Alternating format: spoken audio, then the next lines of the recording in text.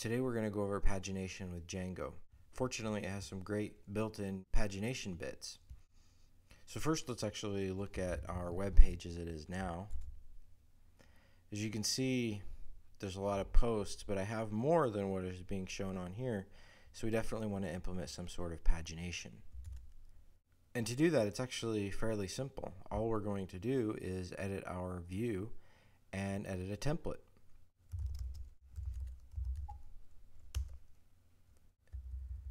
The very first thing that we need to do is import our Paginator.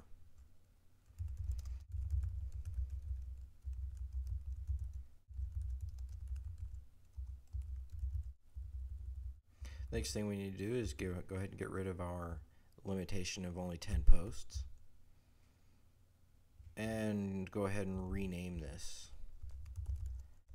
What we're going to do with posts list is use that to build with our Paginator that we brought in above. So we need to create a new instance of our Paginator.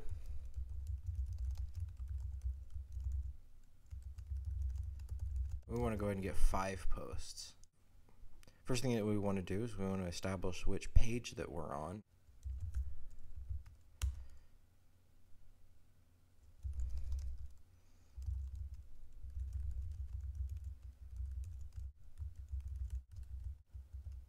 So we're going to get the page query string. If it can't get the page query string, we'll just set it to 1. So that way it grabs the very first page.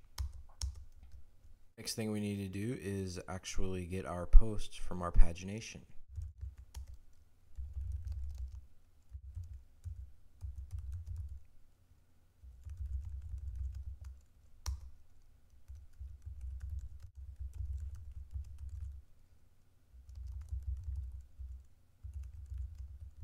If the page is empty or it's an invalid page, then we're just going to grab the last page in our pagination.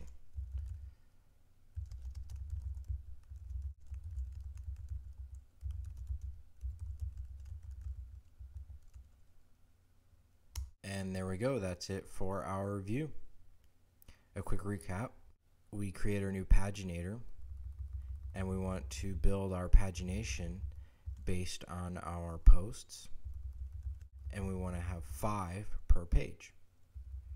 Next, we get our page query string and we set that to page. Then we come down here and we get the actual page worth of objects and assign it to posts. Then we send our posts to our home index template. Our next task is to simply edit our template. So here's our template. The first thing that we need to do is modify our for loop so that it gets our objects, because if you remember, we passed a page object instead of the actual objects as the high level. So we just do object list here, and it'll actually filter through all of our actual posts and display those normally. So the next thing we do is come down here and this is where we'll do our actual numbering of each of our pages.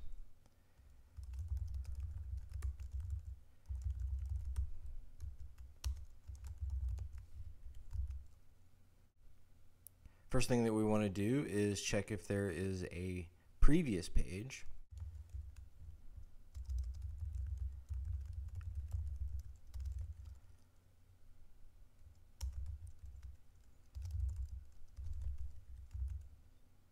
If there is, then we want to go ahead and give the option to go to the previous page.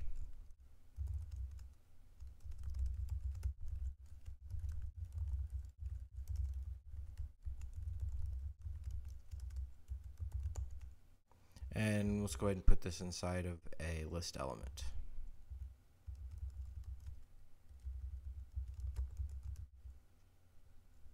Now we actually want to output each of our page numbers for each page we have available.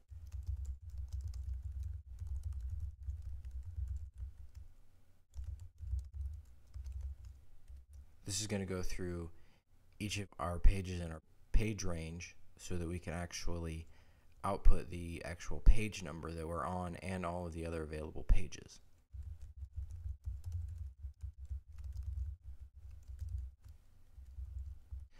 What the posts.number equals PG does is it determines whether the current page is the active page or not. If it is, we're going to go ahead and include an active class in our list element. I'm going to go ahead and type out all the code, and you're just going to see it all of a sudden magically appear. And then finally, we want to see if there's any coming up pages or not. So we'll just add the same thing we did above, except for has next. And I'll go ahead and make that just magically appear. And there we go, we have all of our code for our pages. This is going to present a list of all of our pages, 1 through however many we have. And we can do styling from there with CSS to make it all look better. But this will actually give you an idea of it actually working. So let's go ahead and test it out.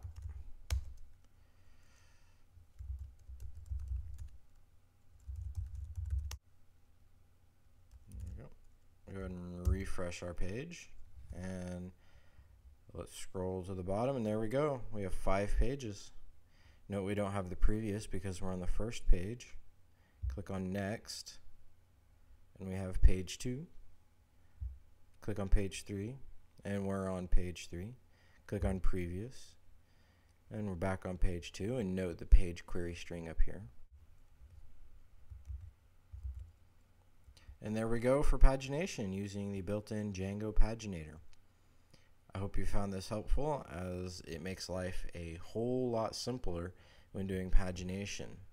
If you've never done pagination before, I recommend going ahead and giving it a shot on your own in a new branch so that you can learn it as a good programming exercise, and then come back and use the actual Django Paginator.